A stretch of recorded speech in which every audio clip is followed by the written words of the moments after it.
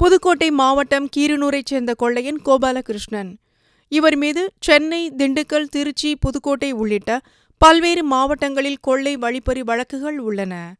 3 ஆண்டுகளுக்கு முன் கீரனூரில் உள்ள சிட்டி யூனியன் வங்கியில் நகைகளை கொள்ளையடித்த வழக்கில் போலீசாரால் கைது செய்யப்பட்டார். ஜாமீனில் வந்த கோபாலகிருஷ்ணன் தம்பி செல்வராஜுவுடன் நார்த்தாமலையில் நடந்த திருவிழாவிற்கு சென்றுள்ளார். அங்கு காவல் பணியில் ஈடுபட்டிருந்த கீரனூர் இன்ஸ்பெக்டர் கோவிந்தராஜ் இருவரையும் அழைத்து விசாரணை செய்ததோடு காவல் நிலையத்திற்கும் வரச் சொல்லியுள்ளார். வருவதாக கூறியவர்கள் வராததால் இன்ஸ்பெக்டர் சக போலீசாரை வீட்டிற்கு அனுப்பி வைத்துள்ளார். அதிகாலை கோபாலகிருஷ்ணன் வீட்டிற்கு 4 போலீசார் சென்றபோது கோபாலகிருஷ்ணனும் செல்வராஜும் காரில் தப்பிச் சென்றனர். போலீசார் அவர்களது காரை பின்தொடர்ந்து துரத்திச் சென்றபோது காரை அதிவேகமாக இயக்கினர்.